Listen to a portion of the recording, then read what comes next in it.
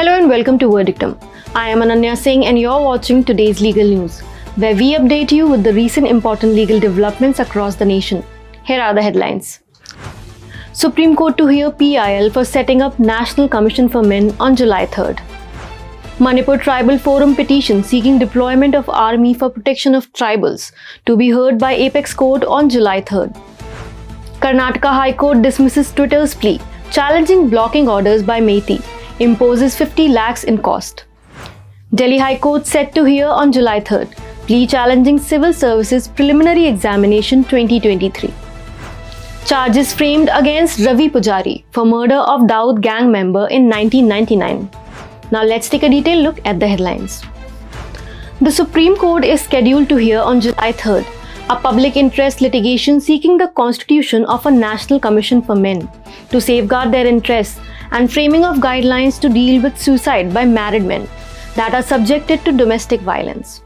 The plea cited the National Crime Records Bureau data of 2021, with the total number of suicides being approximately 1,64,000 across the nation, of which about 81,000 were married men.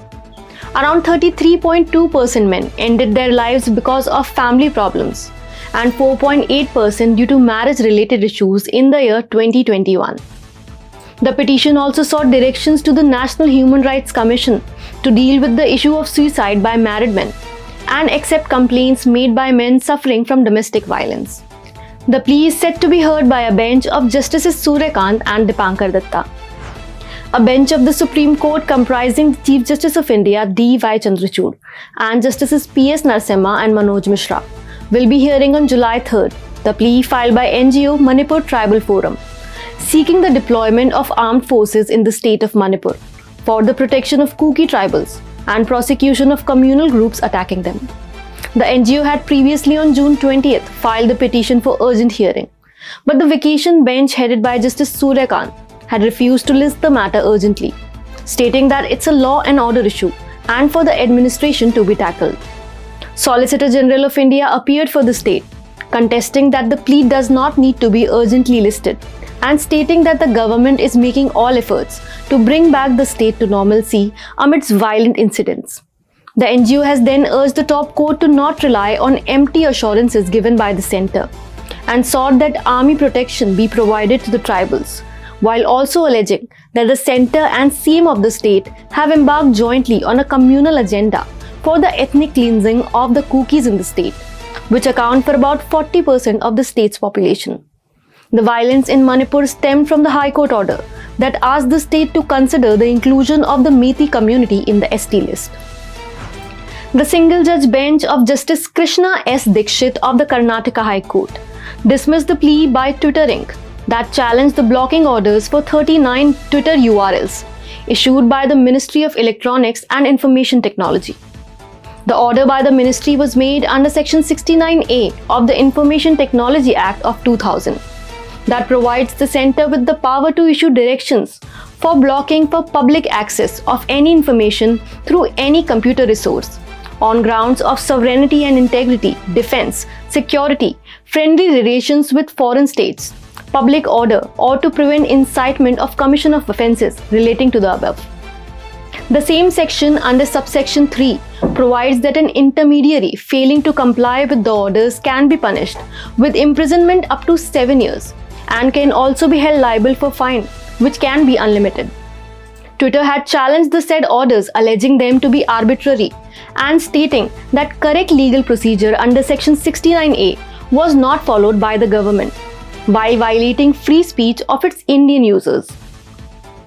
The Indian government in its reply filed that Twitter was a foreign company and not entitled to file fundamental rights challenges on behalf of its users.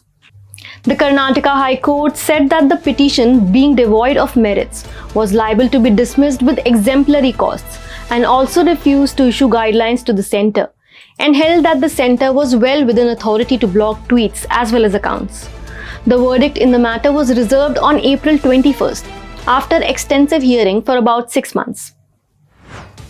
The Delhi High Court will be hearing on July 3rd a plea challenging the Civil Services Preliminary Examination 2023 conducted by the Union Public Service Commission.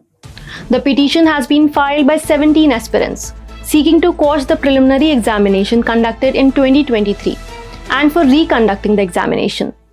The plea also challenged the press note released by UPSC on June 12th, declaring the result of the examination without providing an answer key and stating that the cut-off marks and answer keys will only be made available after the declaration of the final results.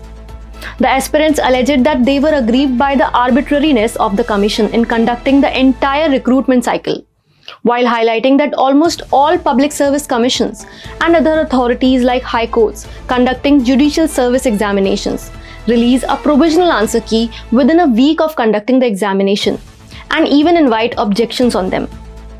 The counsel for UPSC raised preliminary objections as to maintainability of the suit, saying that the Central Administrative Tribunal was the competent authority for hearing the matter. A special court in Mumbai framed charges against gangster Ravi Pujari in a murder case of underworld don Dawood Ibrahim's gang member in 1999.